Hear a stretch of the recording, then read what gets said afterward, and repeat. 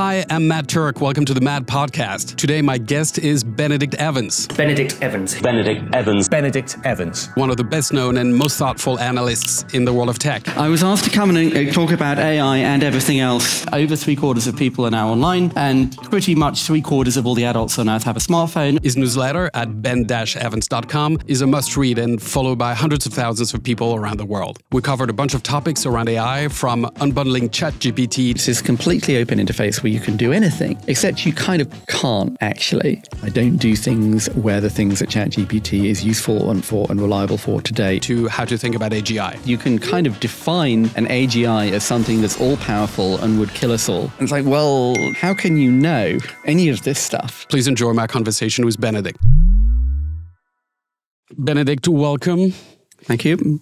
So, talking about generative AI, you have said that almost everyone in tech agrees that it is the thing, but it's much less clear what it means.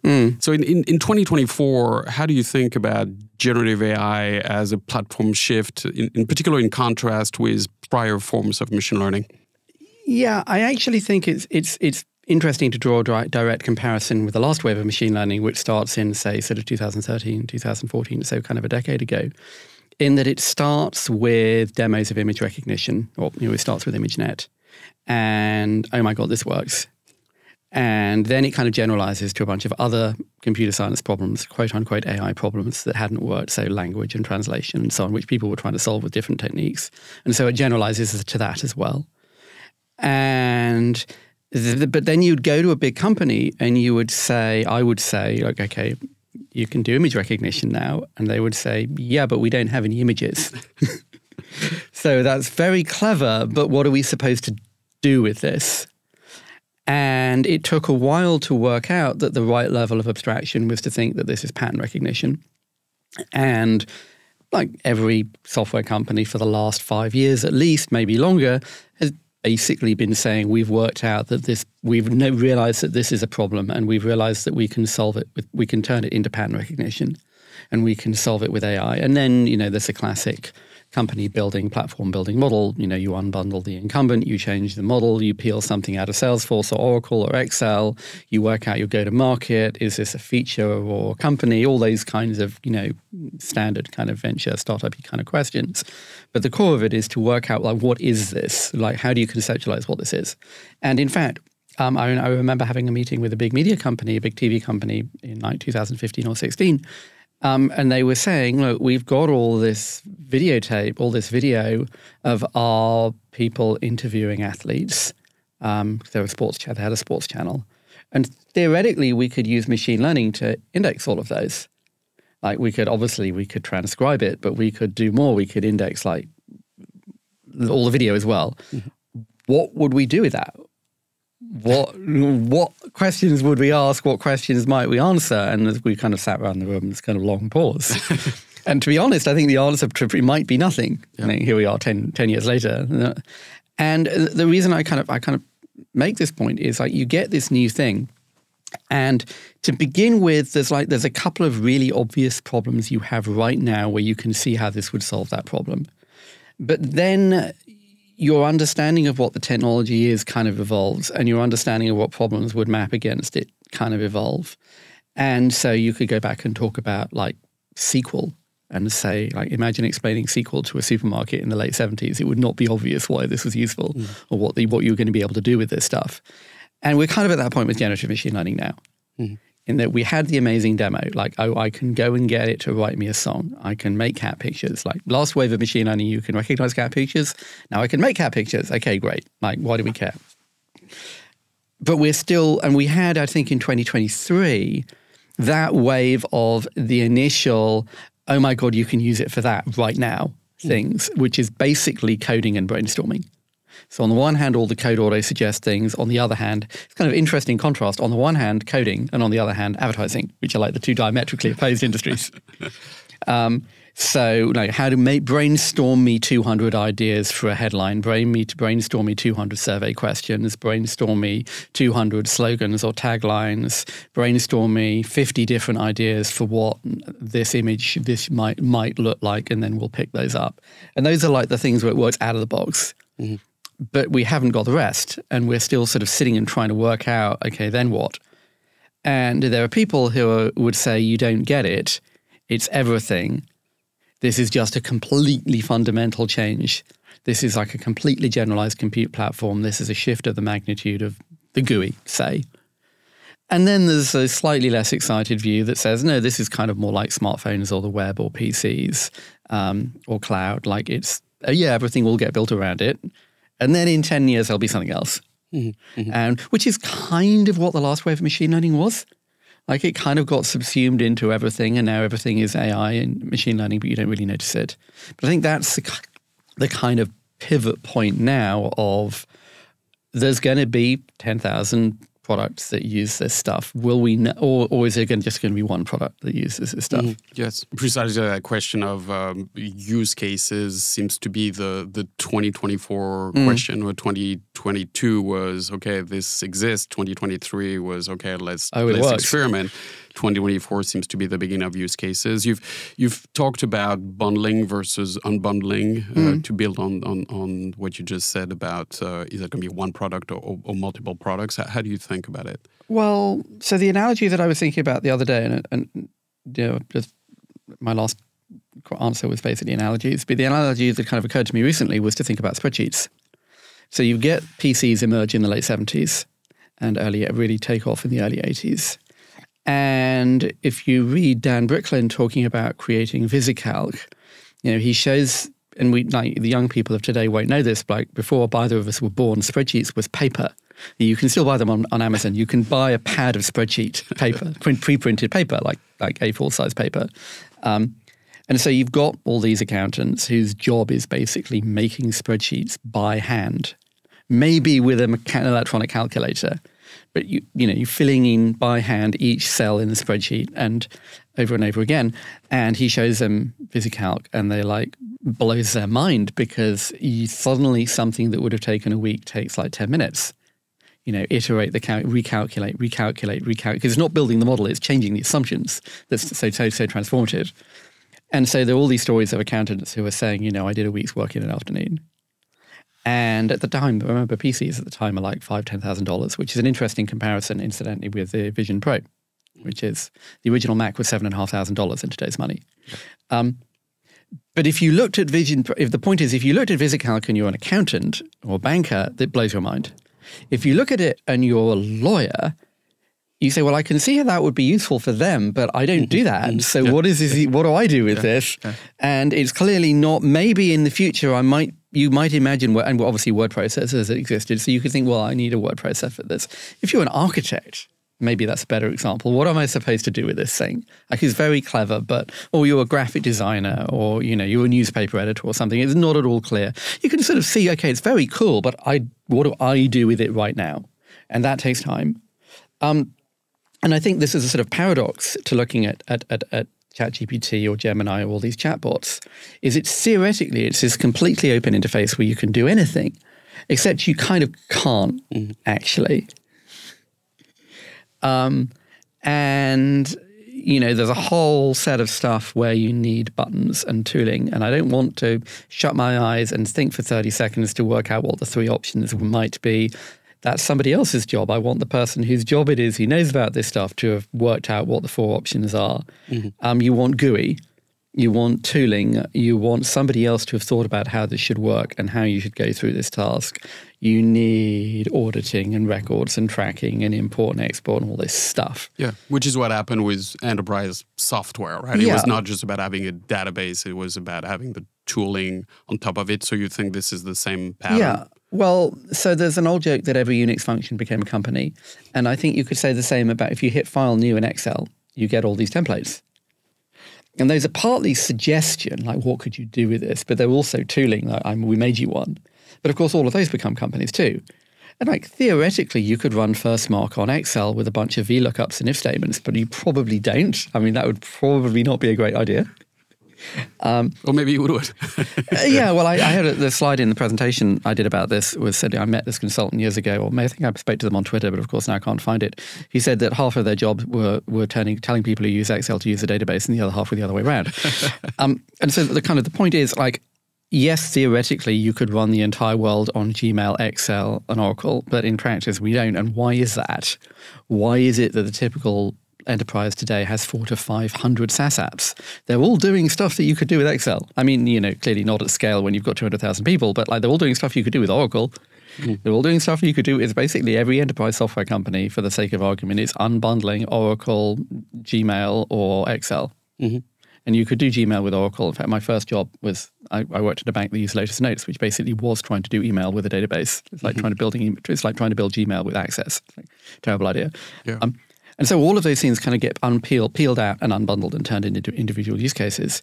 And a lot of that is just about telling people what the job task is and how to do it, rather than just giving somebody a blank sheet of paper and saying, go off, there you are. Mm-hmm. This is also the problem. I mean, the same point about Excel you could make about no code. I feel like no-code apps have kind of a natural ceiling where I know I don't want to give 5,000 back-office invoice processing people a copy of Notion and say, here you are, you can build your own tool. Mm-hmm. I want to make the tool so that they can't screw it up. As you said, I think in one of your talks, maybe the difference with generative AI and the OpenAIs of the world is that they go very high in the stack. So there is a temptation to think that they could do all the things. I think we'll kind of split two things apart. So let's kind of get to the core statement of the thesis. I mean, this is a quote from Bill Gates that he's seen two transformative demos, the GUI and ChatGPT. And the point about the GUI is that before GUIs, you had to have learned command lines and learned commands. And you'd get these kind of card overlays you put on your keyboard telling you what all the commands were so that you would type, because you wanted to save, you had to know what the keyboard command was to do that thing. And with a GUI, suddenly so this is a fundamental, with a GUI you don't need to learn the command. So you have this huge change in how many tasks can be turned into software and how many people can use it. Because suddenly the software can be much richer and many more people can use it, so far more tasks can be pulled into software. However, someone still needs to have written the GUI. So if you live in Australia and you want to use software to do your taxes, yes, you don't need to learn command lines, but someone needs to have written software that knows the Australian tax code and made a GUI for it so that you can click on stuff or tap on stuff. In theory, you could go to ChatGPT and say, hey, talk me through how I do my Australian tax return. And it would go and find the Australian Tax Office's website and work out how the tax code works and come back and talk you through it in 15 steps and say, well, give me an image of your payslip for the end of the year. Obviously, it's going to be multimodal and, upload, give me a login to your bank account and I'll work it out. Okay, here's your tax return and I'll generate an image of the tax return form. And none of this is science fiction exactly. Like you could sort of imagine that being possible, but you kind of know at the same time that in practice, what I've just described would kind of require AGI. In practice, there's like 10 ways that that's going to break. And never mind the hallucination problem, which is a whole separate conversation. That's just kind of not a realistic description of the systems that we have today. So is that fair to play it back? So yes, there is a world where OpenAI, one of those top models, could do all the things, but that would basically be AGI. Until that happens, then it's going to be a series of vertical-specific AI-powered kind of SaaS solutions? Yeah, so how far up the stack, there's a very binary difference between it's the top of the stack and it's kind of 2 or 3 levels underneath. Mm-hmm. And obviously, if you're an investor or a startup, how far up the stack matters a lot. I mean, you don't look at Snap or Pinterest or, name 10 companies. You don't look at that and say, well, that's just an AWS wrapper. So this is kind of the challenge in this concept, this phrase, that's just a thin ChatGPT wrapper. Well, yes, that's clearly a meaningful statement, but how thin? Because you don't look at Pinterest and say it's just a thin AWS wrapper or whatever cloud they run on. Maybe they run their own cloud. Anyway, you don't look at it and say it's just a thin Intel wrapper. So how far up the stack does this stuff go? And this is clearly what happened with the last wave of machine learning. There was a brief moment where people said it needs all this data. Only Google's got all the data. There's going to be like 3 people who've got enough data to do AI, and that turned out to be completely wrong. And if you ask today how many machine learning models are there, Or if you'd asked in 2021, how many machine learning models are there? That would be like asking how many databases are there. It would be just like a meaningless question, like millions and who cares? The fact that LLMs are so big and heavy and capital intensive kind of shifts that model another level. But it's not clear how far, it's not clear how many models there'll be, and it's not clear how far they'll go up the stack. When you talk to large corporations, what do you tell them? What kind of conversations do you have with them in terms of their AI strategy and what it should be? So I had this conversation with the head of a big industrial company last summer who said, remember when everybody needed a 5G strategy? And I mean, I remember I wrote something about it. It was kind of, at the time, it was kind of hilarious because it was like every big company had read about 5G on the plane in The Economist or Business Week or something. And they land and they send everyone an email saying, what's our strategy for this? And the answer for most people was, you don't need one. I mean, the 5G hype in hindsight was very weird because it was just, it was just a faster pipe. It wasn't like a transformative new technology the way people talked about it. Clearly AI, or rather, let's get specific, generative AI, generative machine learning clearly is a fundamentally different thing in a way that 5G wasn't. And a lot of people need to think about it what it might mean for their company. After that, you go off and you think, okay, so do we pay Bain, BCG, McKinsey? Do we pay WPP or Publicis? Do we pay Cognizant or Infosys or Accenture? Accenture would be really upset that I put them in that category, but you know what I mean. What kind of a question is this? Do we pay Adobe?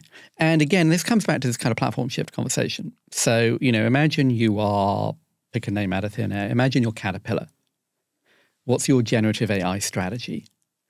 Well, some parts of that will be in software from your vendors. Mm-hmm. So there will be generative AI capabilities inside stuff from Google and Microsoft and Oracle. Some of that you may not know is there. So like your network security intrusion detection system will use generative AI. You will not need to know about that. And you will use the same network security software as Citibank and Exxon. Mm-hmm. Like companies in completely different industries. There will be startups coming and trying to sell you like this super cool new expensive software that's more efficient and uses generative AI. There will be people coming to you and selling you new CAD software.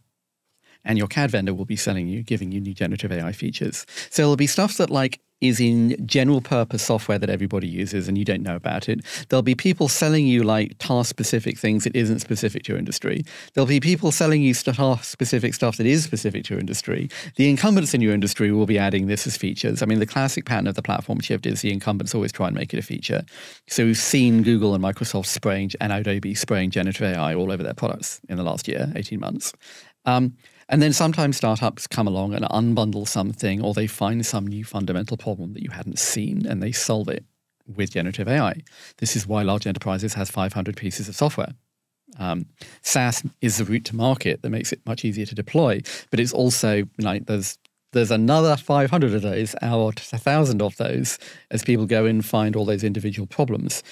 So that's one axis. The other axis, kind of at a right angle, is, does this actually change the nature of your product? Mm-hmm. And the answer to that, and does it change how you, does this change how you do your business, how you run your business? Does this change like the nature of your product? Does this change the nature of the market and the competitive set that you might face? And clearly cloud did that to Oracle. And on the other hand, cloud didn't do that to Caterpillar. Mm. Cloud changed the way Caterpillar does their business, and there's probably, I don't know much about their business, but there's probably if you look at John Deere is doing a lot of stuff in remote management and how they control the devices and how they control the equipment and so on. Is this a vector for a new competitor to enter your market? Is this a vector for fundamental change in the nature of your market? And, if you are selling very large pieces of tightly wound copper to large railway companies, the answer is no. If you're an airline, the answer is no. This is But for the sake of everything is kind of disruptive to someone. So like online flight booking is very disruptive to travel agents, not disruptive at all to airlines. It kind of changes how airlines think about how they run their business and how they sell tickets and maybe pricing and maybe loading or something. But the fundamental business of the airline is owning or leasing the airplanes, owning the slots, buying fuel, and then filling the planes. It's not really a software business. I mean, the software, should wind back a minute. Yes, there's a lot of software in how you do that. But, software is not a vector to change how you compete there. So the challenge, of course, is it's not always obvious what that's going to look like. So, Airbnb is not a hotel company. It changes what it means to be a hotel. Uber is not a car company or a taxi company. They don't sell software to taxis. They change what it is to be a taxi. So you've got that sort of axis there of how do you operationalize this? How do you work out what you would do with this in your company, some of which is to do with how you work, some of which is specific to your industry, some of which isn't. But then you've got this kind of other axis, which is how does this, which kind of intersects kind of in the middle maybe, which is how is this actually changing the nature of what you are and how you might work? Which kind of goes back to my is this a Bain kind of a question or an Accenture kind of a question? So we've talked about the platform shift, but I heard you ask the question whether that might be more than that, a paradigm shift. This is this point about do you just have, I've mentioned this number a couple of times. This is a number from Productive, which helps people work out how much software they have as opposed to how much they think they have. Big companies have 400 or 500 apps. Okta has the same kind of data. A lot of that is about route to market, that SaaS is a new route to market. It's radically easy to deploy software because you don't have to go and install an app on every Windows PC in the company and put it in the company's data center. And so this unlocks this huge opportunity, and SaaS companies have spent the last 10, 15, maybe 20 years using that route to market, finding many more smaller use cases where, because there's so much less friction, you can go and build a business there. And machine learning will kind of did the same, then became a thing that every SaaS app used. And now generative AI will be kind of that as well.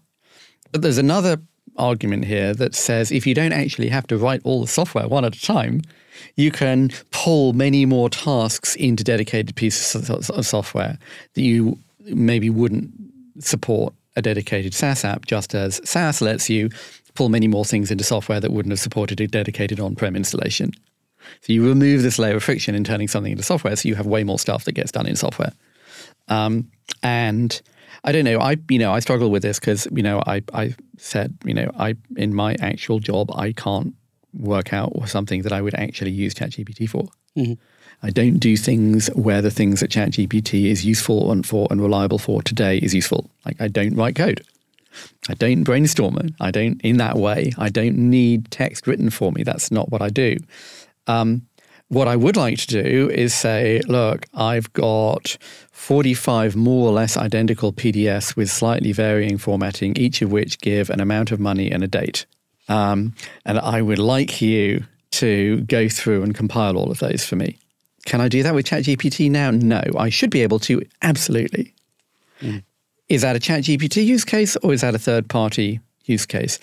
Probably that's a ChatGPT use case. There's always that kind of, is it a feature or company kind of a thing. But then there's, again, this is the classic platform shift. When the platform shift comes, some of it becomes features, some of it becomes separate companies. And, this is a conversation we had earlier, I don't feel like everything will just get subsumed into the one thing. I feel like, no, you need buttons. You have a very nuanced and interesting view on AGI. Can you talk to that? How in 2024 should we think about that? Well, all my opinions are nuanced and interesting. Come on. It's funny. So my grandfather was a science fiction writer in the sort of 20s, 30s, 40s, 50s.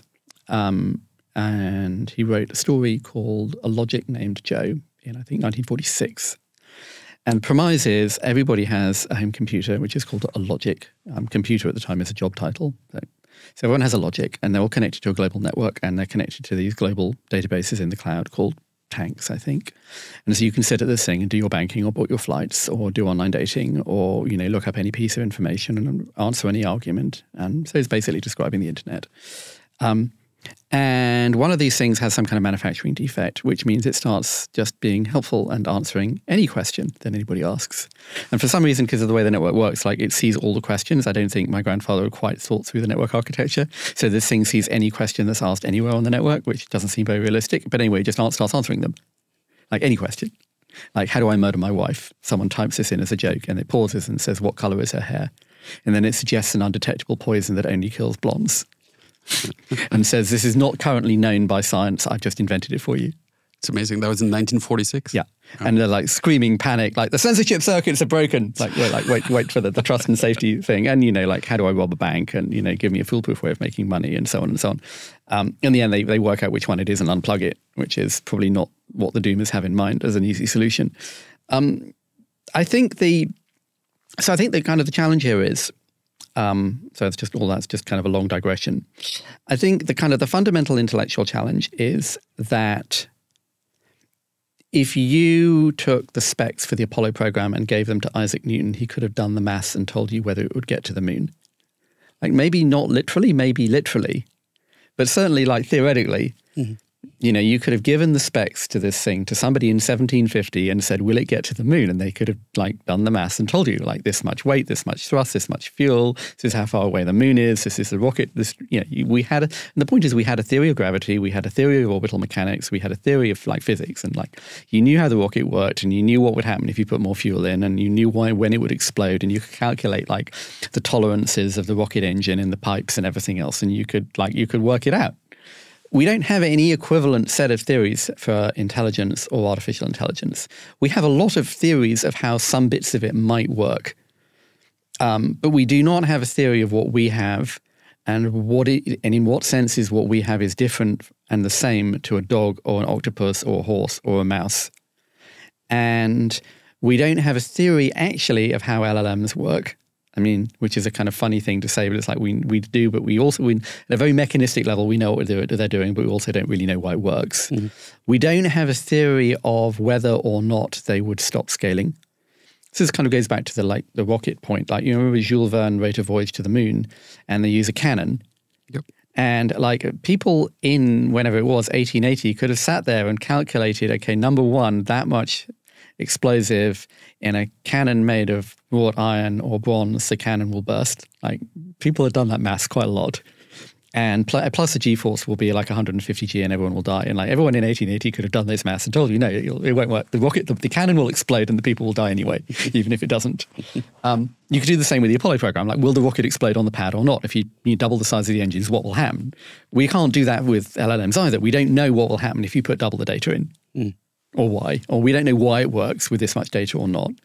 So you can't, the point of all of that is you can't like make a chart. You can't make a chart. You can't kind of do a scatter plot and say, well, people are here and dogs are here and a horse is there and an octopus is here and ChatGPT is here. And ChatGPT 3 was there and 4 is here. And on the 17th of December, 2027, at current growth rates, it will hit dogs. Yeah, just add more data and we'll get there. We don't have any of those kind of theoretical models. Mm-hmm. And so that means you kind of can't do like a prediction. There's no Moore's law here where you can say, well, it'll get to that power of compute level at this point. Set aside the fact that we actually don't have enough data to give it 10 or 100x more data, unless synthetic data. Anyway, so the point is, so that means that all of these conversations about this stuff become like a hunt for analogies. And of course, talking about the Apollo program is an analogy. So people say, well, it's like nuclear weapons, or it's like meteorites, or it's like this, or it's like this. And they say, well, imagine if it was that, then you would know what to do. And the problem with those statements, of course, always is, it isn't that. It's this thing. It's rather like when we had that kind of great panic about Facebook and people were saying, well, a restaurant wouldn't do this, a newspaper wouldn't do this. Well, that may be true, but Facebook isn't a restaurant. It's a global social communications platform with 3 or 4 billion users. It's not a restaurant. It's also not a newspaper. It's not a phone company. It's Facebook. And you have to analyze it as that. Then it's the same thing here. An LLM is not a nuclear weapon. It's not it's not a meteorite. It's not a car. It's an LLM. And we don't actually know how they work. And so then everything becomes a sort of a hunt for metaphors, but it also becomes kind of a question, well, how is it that you think about a fundamentally unknown and unknowable risk? There's an urban legend from, I think, the Cuban Missile Crisis, that there was a rumor that the missiles have launched and everyone on the stock exchange starts selling and one guy goes out and starts buying. And he says, look, it's binary. Either the rumor's true and we're all dead anyway, or it's not true and the stocks are cheap. And this is kind of the situation now. You can either look at this and you can say, well, there is a non-zero possibility that this thing is going to scale and kill us all, and therefore we should freak out. Or you can say, we have absolutely no way of knowing whether that's true or not. So this is no different fundamentally from saying we should all prepare for, here comes another analogy, we don't know that the meteorite isn't going to hit New York tomorrow. Yet we all live our lives. And we do not shut down the economy and build meteorite scanning systems and put nukes into orbit to do something about it. Like, how do you think about unknown risks? Now, this gets kind of hilarious because you have all these conversations where people saying, well, what P bracket do you assign to this?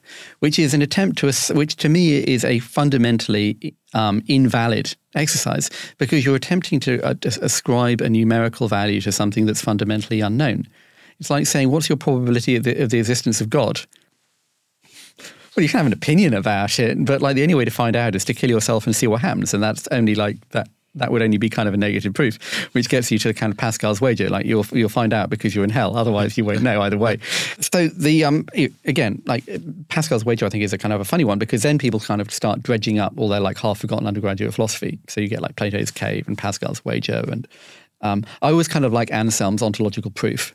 If you know this one, no. Okay, so I love this. So this would be like one thing that people learn if they learn this, the forgotten undergraduate philosophy. So Anselm says, okay, premise one is, maybe it's axiom, I forget what the terminology is, but okay. First proposition is that God, by definition, is the greatest thing that there can possibly be, because if there was anything greater, then that would be God. So there cannot be any, God must be the greatest possible thing in any possible axis as that you could define. That's what God is, by definition.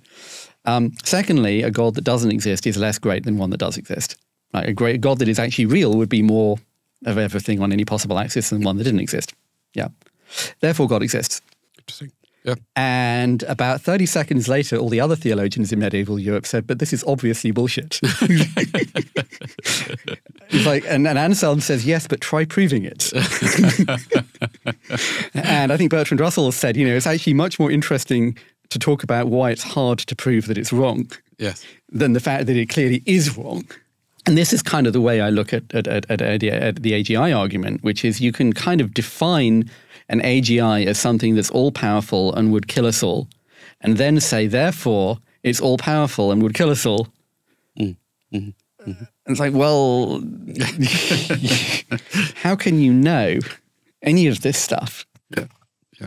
I feel like all these conversations are best had after a bunch of kind of weird psychological, psychotropic chemicals in a group house in the Berkeley Hills where you live, even though you're in your 30s. You live with a group of other people and talk about AGI all day. Yes. And we're actually just saying there is a whole scene, quote unquote, that does just that. Yeah, I mean, the sort of sociology of Silicon Valley, there is a scene, there is an AGI scene of a certain kind of person that has a certain kind of lifestyle and lives kind of on the periphery of the tech industry and thinks that this is all really important and interesting and talks about it a lot. There are other scenes, like there was a VR scene. To some extent, there still is, although it's out of reach of hobbyists now. But there was a VR scene. Palmer Luckey made the original Oculus, like himself, out of components he bought on Amazon. Yeah. There was a nootropic scene. There was a crypto scene. There were all these sorts of scenes. The Homebrew Compute Club was a scene. Yes. Do you see the same people going from scene to scene? I don't know. One of the reasons I left Silicon Valley is I couldn't deal with this kind of thing. So a little bit to the it's hard to predict and the data question. Is there an argument to be made that actually generative AI may be grossly overhyped? Well, so it's back to the how excited about this should we be? Like every platform shift, there's a kind of it's a classic Gartner hype cycle thing, and then there are the people who say no, it's It's just going to keep growing. We've got this exponential growth, and this one isn't going to do that. It's going to go straight through to AGI and kill us all. Clearly, if we're not in a bubble now, we're going to have a bubble. It's because that's just like the nature of the cycle of life. There will be a bubble around each new technology. There was a bubble around iPhone apps. There's a bubble around cloud, a bubble around every new thing. There is a bubble of some kind, which is kind of interesting though, because you would know more about this than me, but like clearly venture fund investment has kind of gone down radically since 2 years ago. Investments have gone down radically. So you've kind of got a crash and a bubble kind of happening at the same time. Yes, weird times. How can I put this? I think what I would caution people against is doing the thing of saying, well, that doesn't work perfectly yet, therefore this is all completely useless.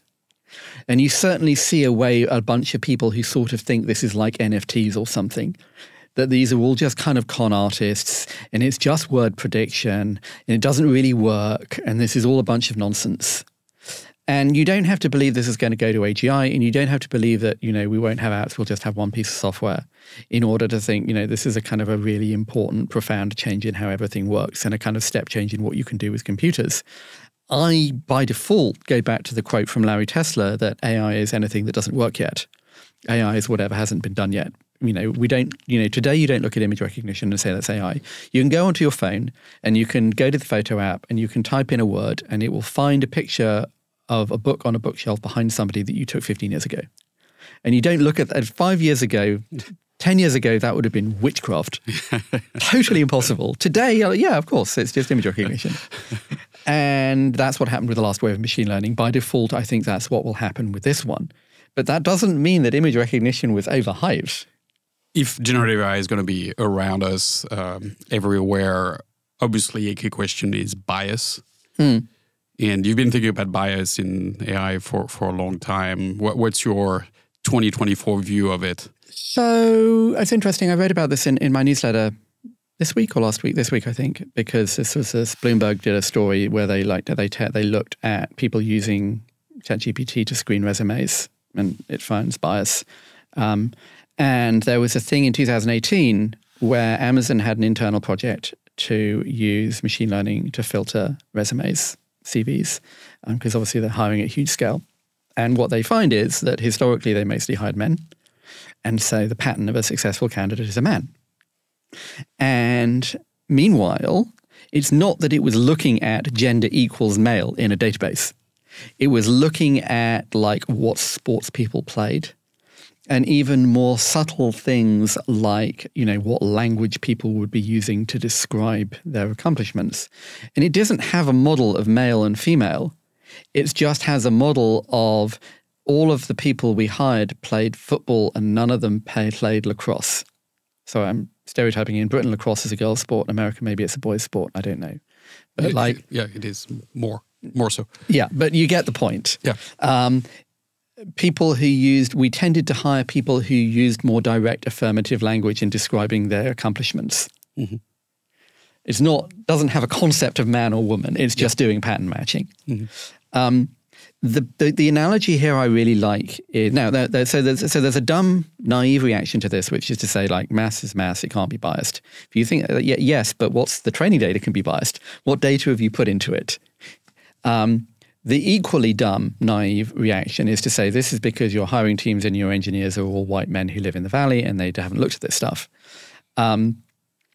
And this is true, but only in a very limited sense. And the reason it's true in a limited sense is there was another really interesting thing that came out, a machine learning bias issue, again, 5-6 years ago, which was someone was building a skin cancer recognizing system. And so the obvious way you can screw this up is clearly there's no different, it's not seeing man or woman, but you could have different skin tones. So if you don't have the good distributions of skin tones, you might get false positives and false negatives from people that are in a kind of a smaller group. However, the problem that actually came up was that dermatologists tend to put a photo of a ruler in the picture of the skin cancer. And so if your pictures of skin cancer have a ruler and your pictures for your sample set of healthy skin don't, then guess what? What's the most statistically obvious difference between the two sample sets? It's not the shape of the little blemish on the skin, it's a giant great ruler. Push this a little further. Imagine if your pictures of healthy skin are taken under incandescent light and your pictures of unhealthy skin are taken under fluorescent light. Imagine if mostly you Samsung cameras for this and mostly Sony cameras for that. You're not even going to be able to see that. And so hiring more black people or more women, yes, you should, but like that's not what the issue is. That's not where the bias is coming from. The bias is coming from the stuff in the data that you didn't know was the stuff in the data. And so there's an interesting turn on this, however, which is that DeepMind did a project with Moorfields, which is eye hospital in the UK, and they were looking at retinas, and their system discovered a difference between male and female retinas, and apparently medical science didn't actually know there was a difference between male and female retinas. And so part of what you're seeing is, if you kind of systematize this, your machine learning system will use the patterns in the data. Those patterns might be things that shouldn't be there. They might be things that are there but don't reflect society, like the ruler. They might be things that are there and do reflect society, but you don't want to use them, like you only hire men. They might be things that are there and do reflect something that you didn't know and would like to know, like there's a male-female correlation in this data that you weren't aware was there. One of the ways I used to talk about machine learning is that it gives you infinite interns. Like you would like someone to listen to every call coming into the call center and tell me if the customer is angry. Like you've got 1 million calls a day. You don't have enough interns. But there's also, what if you had one intern who's infinitely fast? There's one intern could listen to every call coming into the call center and say, do you know, when I heard the 3rd billionth phone call, I noticed this interesting pattern. And that's obviously what the kind of the medical a lot of the medical research point is, that it's finding patterns in the data that you didn't know were there, as opposed to look at the X-ray and save time from a human radiologist. So the kind of the point of all of this is like you've got these what machine learning systems are doing is seeing patterns in the data. Some of those are patterns that reflect what you want. Some of them are not. What does that mean? Where is that useful, not useful, helpful, not helpful? There's another, I'm tending to monologue here, but there's kind of another interesting, important point here, which in fact, this is probably the one thing anyone listening to this should take away, so don't edit it out. So do you know about the post office scandal in the UK? I don't. Okay. So in the UK, most of the post office is a sort of franchise system. So the individual branches are owned by independent small business people. Like it's the bodega, it's the local pharmacy has a post office counter. And so the post office rolls out a new point-of-sale computing system built for them by Fujitsu. The system has bugs. It starts showing shortfalls in cash, like big shortfalls. Like this person paid us 5, 10, 20 grand less than our system says they should have paid us. And they think, okay, these people have been robbing us for years. Now we've got them. There are prosecutions. Maybe 1,000 people are prosecuted. Maybe 100 people go to prison. There are suicides, bankruptcies, people lose their homes. Meanwhile, Fujitsu and the post office know there are bugs in the system. And so they are prosecuting people and going to court on oath saying there's no errors in the system. The court's accepting this. And at a certain point, and this is now becomes a legal question, at what point does this go from a sort of institutional blindness that they know there are bugs and kind of don't accept it to it's actually like criminal conspiracy territory in that they're kind of hushing it up. But the point of this is and what happened? There's now a public inquiry going on. So I don't know what the American equivalent would be, but like there's a debate about how much compensation, how many convictions get overturned, and so on. So it's become a huge scandal. And the point is, this is 1970s technology. This is databases. It's Fujitsu. It's not Google or DeepMind or someone or OpenAI. And you don't look at this and say, well, obviously the solution is that we need to have a database regulator that makes sure databases don't have bugs. Rather, you look at it and say, well, this is an institutional failure, A, in Fujitsu in the post office, and B, in the legal system, not properly testing the evidence. And the same thing with AI bias. Like, you have these people talking about this stuff as though, like, we need to have like a code of ethics so that people will make sure that there's no bias in their database system. Like, can I swear on this podcast? Like, the fuck are you talking about? You're going to get people to commit that there's no mistakes in the code. Do you have any idea? Do you not know anything about the software industry? The correct answer is to yes, you have to train people to be aware that this can happen, just as they need to be aware of how bugs happen, like buffer overflows and SQL injection, all the other ways that you can screw up software. This creates like a whole other class of ways that you can screw up your software, and people will do it. What you need then is to have the broader awareness from everybody that computers can be wrong. This is another way that computers can be wrong, and do you have the processes to deal with it? Because you will do this, just as you will have more of these post office scandals. So it was kind of a very long answer to explain AI bias in 5 minutes. No, fascinating. Maybe as a last part of this conversation, you also cover other areas as part of your thinking, many other areas, but like one of them is AR, VR. What do you make of the Vision Pro, where that fits into that whole picture that might be emerging or maybe not emerging? Well, so I think there's a sort of symmetry here in that 10 years ago this month, Facebook bought Oculus. And Oculus has this impractical, bulky device that's clearly not ready for consumers. It wasn't very expensive, but you needed like a god-level PC to run it. So you need an expensive PC to run it. But you have the demo. It's amazing. It's clearly part of the future. Like, oh my God, this works now. 10 years later, Apple launches this thing. It's expensive. It's impractical. It's bulky. It's clearly not ready for consumers. You had the demo. Oh my God, it's amazing. This is clearly part of the future. Meanwhile, 10 years of work and $15 billion a year of R&D budget, Meta has the Quest 3, which is a perfectly good, credible consumer device that does not have traction, does not have it's probably got, I don't know, maybe 10 million active users, huge abandonment rate in the past. It's not really good for anything other than games. I said this on Twitter and Zuck replied to me and said, no, like the top 5 apps are all social apps. I don't know, is that self-selection in the user base or what? Anyway, we're bumping along the bottom. We haven't got the hockey stick yet.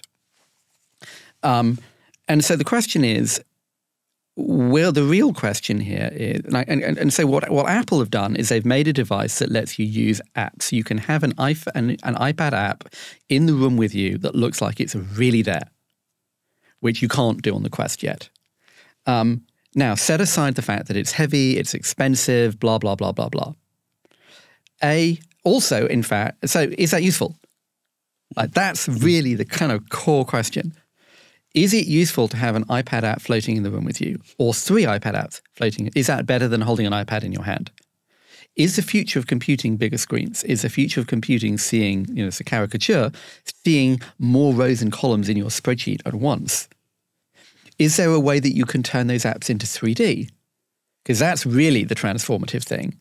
And I puzzle about this because I think like taking desktop stuff and putting it smaller and vertical on an iPhone was useful, even before you then get the native mobile stuff like Uber and TikTok and everything else. But just having the email from your desktop on your phone was already useful. We get that with BlackBerry and so on. Having, moving stuff, the point is moving from desktop to mobile makes it better. Moving from 2D to 3D, much less easy to say why that's better. What is 3D email? What is a native 3D experience? And the point is a native 3D experience is a harder thing to see than a native mobile experience. But the point is even taking the desktop stuff to mobile was better. Taking the 2D phone stuff to Vision Pro is not really much better, except for a very small number of people who want millions of screens.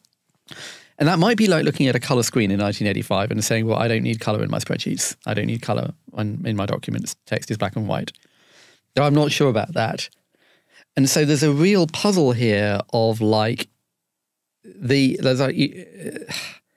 how big does this become? And you can get all these kind of deterministic frameworks. So people look at the iPhone. People always look at the new thing and say it's not useful. It's a toy. You have to ask yourself, okay, yes, but presume it gets very cheap and very lightweight, which is my point. Ignore the price of the Vision Pro for the sake of argument. Ignore the fact that it's heavy. It can get light. It can get cheap. Will it be useful then? And for the iPhone, yes, it wasn't obvious at the time, but it was easier to see that. I think there's like a kind of some sort of deterministic tools here maybe. One of them is you're not going to wear a headset no matter how light and cheap it is all day outdoors. I would not have worn it walking here, even if it weighed 100 grams and had completely perfect pass-through. Therefore, it can't replace your phone. Therefore, we are looking at a sort of iPad-y kind of market opportunity. It's a phone accessory, which is, not a bad market. It's a couple of hundred. Well, how many people have got an iPhone? 400 million people, maybe? It's a big thing, but it's not like the universal compute platform that replaces the phone. And for that, you would need glasses, and we don't know how far away glasses or the optics for glasses are. The fact that Apple has shipped this suggests that Apple doesn't think it's got them yet. Meta is spending $15 billion a year trying to make them. Apple maybe too. But this is, again, it's almost like the AGI question. How far away into the future are something that looked like the glasses that we're both wearing that could put an iPad app here that we could both see? That would be, feels like that could be a universal thing more than the headset. There's another backstop here, though, which is something can be amazing and part of the future, but not necessarily a universal part of the future. So games consoles are amazing. If you'd seen a PlayStation 5 in 1980 or not even 1990, oh my God, this is amazing. Turns out the install base of games consoles is like 250 million units, and AAA PC games are like another 100 million maybe. So it's like 300 or 400 million people. Pick a number. You can argue about this with Matthew Ball. So maybe it's 500. I don't know. It's not 5 billion people. Most people look at the AAA games and are saying, very pretty, well done, I don't care. And so something can be amazing, but only a relatively small part of everything. The same thing, the extreme case here would be like drones or 3D printing. A couple of years ago, we all bought a drone. 5 days after Christmas, you say, okay, I've seen the roof of my house now. You buy a 3D printer, you make a little Eiffel Tower. There's no consumer use case. And so it's very easy to say, yes, of course, this stuff in some form, doctors, architects, engineers, CAD, yeah. Is this a universal device? No, not yet. A, it's not clear if the use case is universal, which is a games console point. B, given that it cannot replace your phone, it can't replace your phone. It's almost like a circular point. It can't be the universal platform that replaces your phone if it can't replace your phone. Benedict, it has been a fascinating conversation. Thank you so much for doing this. Thanks a lot.